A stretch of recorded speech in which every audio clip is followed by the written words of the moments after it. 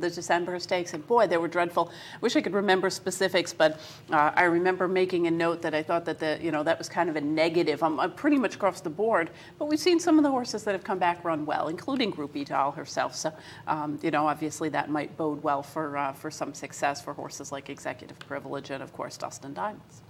We mentioned before, we're now pleased to be joined by thoroughbred horse trainer Mike Maker, joins us from Louisville, Kentucky. Mike, welcome to the show. Robert Lee and Gene Wood with you. We appreciate you taking the time. Thanks for having me. Hey, Mike, over 900 career wins, your 12th nationally in earnings this year, over $6.6 million in earnings. You really added to that total with a huge day at the Claiming Crown on Saturday at Gulfstream. You had 4 winners in the 7 races. Now you're the all-time winningest trainer in the event's history. How nice is it to be able to run these hard-knocking horses for such big purses? Oh, obviously it's great. Gives horses claiming their day in the sun. So obviously not just because of the win, but I thought Gulfstream had a fabulous day. And obviously I think that the Claiming Crown really kind of kicked off the meet very well there. It's a time of year when there's kind of a dearth of graded stakes races anyhow, and it seems like it kind of is a nice spot on the calendar. And obviously, I'm sure after having spent some Claiming Crown days at tracks like Canterbury, that an afternoon at Gulfstream Park in the sunshine probably not a bad thing. If it were to find a permanent home at the Gulfstream meeting at the opening weekend of Gulfstream, would that be a big hardship for you? Not really. We're stable there, so it's not bad at all. But I tell you what, is all the Claiming Crowns I've been to. Seemed like they had the biggest crowd and the fullest field, so I would think it's found a new home. Mike, is the Claiming Crown something you've got in mind at the end of the year when you claim some horses throughout the year and maybe sort of point them to this event? Yeah, it does. When we claim horses, we always, try to see how we can get return on the investment. And if the horse is eligible, that kind of, means more to a pro if the horse pans out, so absolutely. And a reasonable amount of that claiming success in recent years, of course, has come with the familiar Ramsey colors. Tell us a little bit, Mike, about your partnership with Ken Ramsey. I think it's fair to say most of our viewers are familiar with Mr. Ramsey. He's a very, very active claiming guy. He likes to play the horses. He's very involved. What's it like working for a guy like him and with a guy like that, as opposed to somebody who says, "Here's the books, here's the accounts, go and pick some horses"? He's very knowledgeable. You tell him like it is. He understands the game, and from claiming to breeding, he's a big asset on my side, not only just as a client, but just because of his knowledge and. It's just really enjoy working for the guy, and obviously his enthusiasm is second to none. And if you watch him win a 5,000 claimer, he's got the same reaction as if he won the Dubai World Cup. So you gotta love that.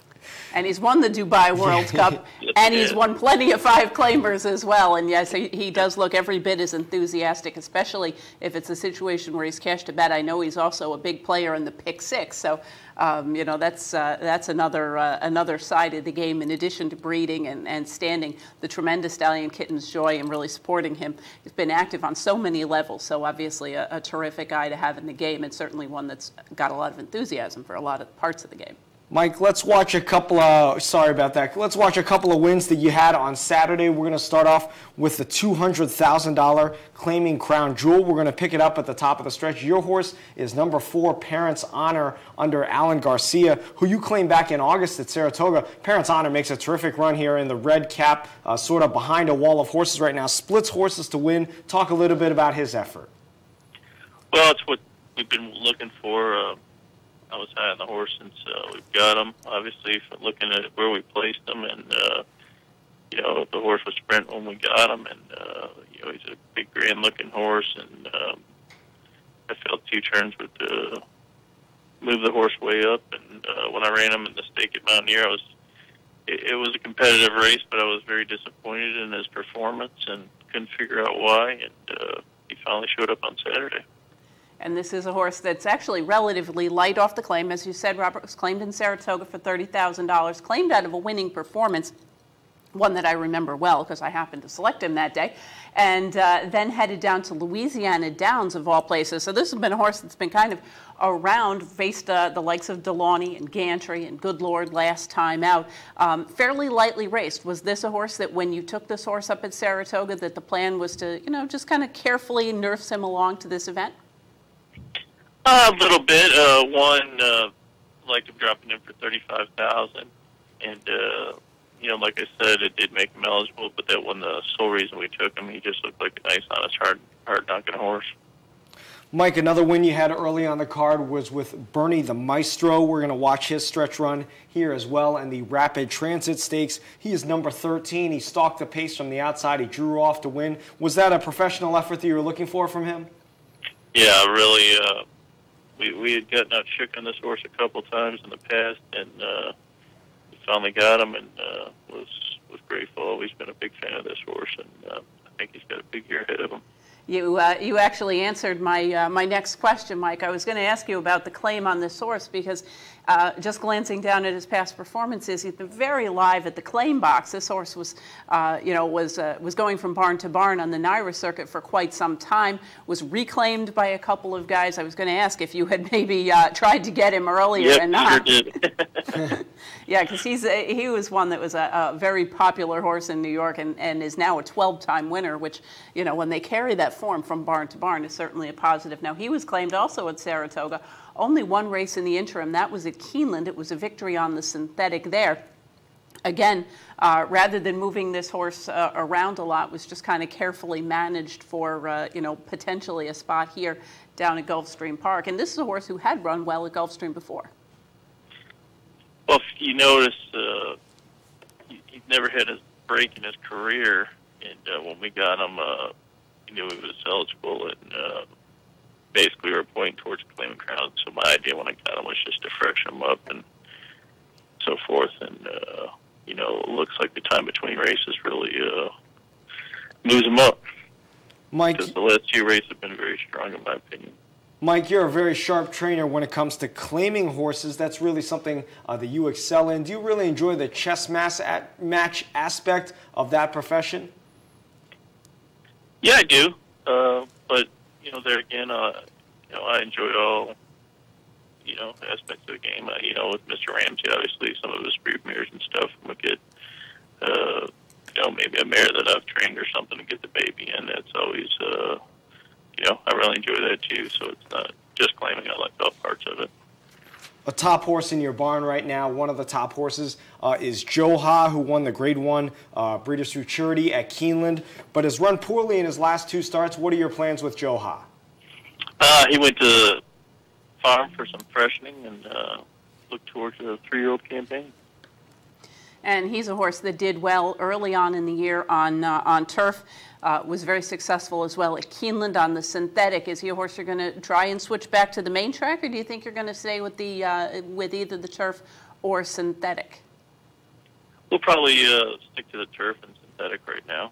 Yes. The experiment we tried at Churchill didn't pan out, and there's some nice synthetic races coming up, so I think we're going to go that direction. Obviously, with big races in the spring, including the Bluegrass, which is about as big a race as you're going to find consistently run on the synthetic. That looks like a pretty nice option for a horse like that. It was a good early 2-year-old, and looks to be one that maybe coming back off of freshening will sharpen right up as an early 3-year-old as well. Yes. Mike, what are your plans? Let's ask you about another one of your horses, King David, who you claimed and then went on to win the Grade 1 Jamaica. What are your plans with him? I think we're going to space his race a little further apart, maybe point to the Connolly Turf Cup at Sam Houston. And that's another horse that was a terrific claim. I mean, we were talking about the horses that were claimed this year and ended up winning races like the Claiming Crown events. But this was a horse that you claimed and turned around and at a big price pulled off the upset in the Grade 1 Jamaica. When you're looking for a horse like that, when you're claiming a horse, say, when these horses mainly in the $30,000 to $35,000 range, do you have stakes in mind, or are you just kind of hoping to get a good horse? A little of both. I mean, you always like to dream in this game, so yeah, went that direction. But really, the timing of the race was good. I mean, obviously, he was a horse that loved to be in the winner's circle.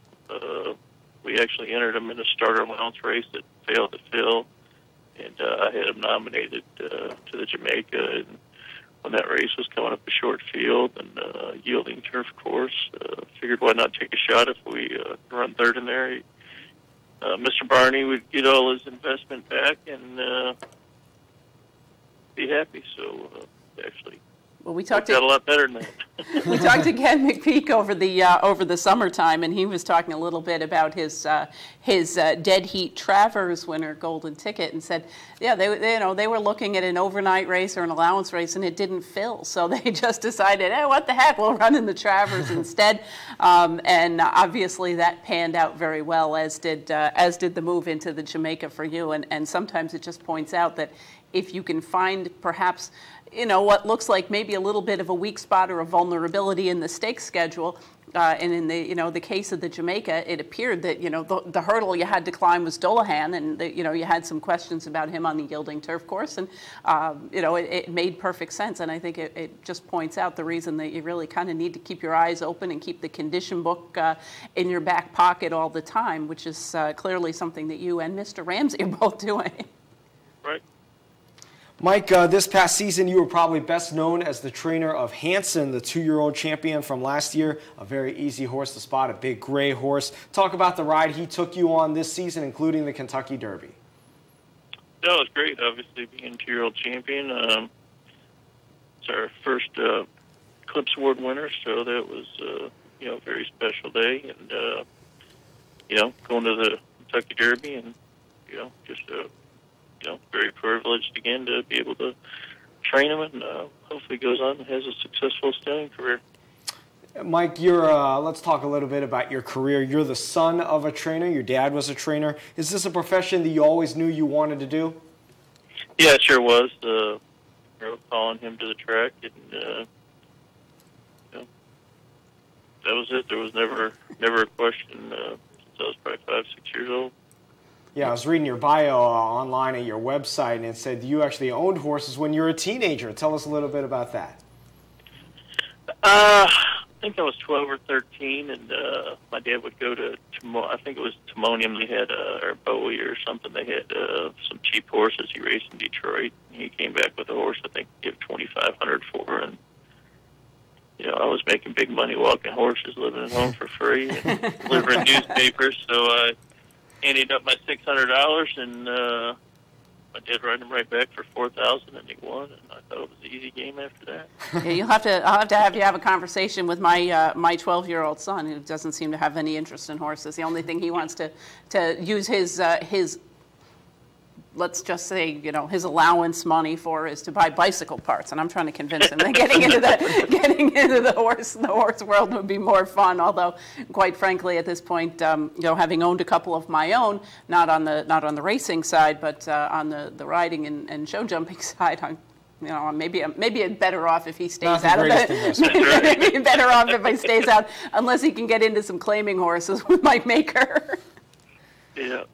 Now, Mike, you worked for the legendary trainer D. Wayne Lukas before you went out on your own. What are some of the things you learned from him? Oh, just everything. I mean, Wayne, such a good horseman, and, his organizational skills, and just the way, handles people and everything. And just, it's one of those things. I was a fan of his when I was a kid, and, be able to work for him was just a great experience. And obviously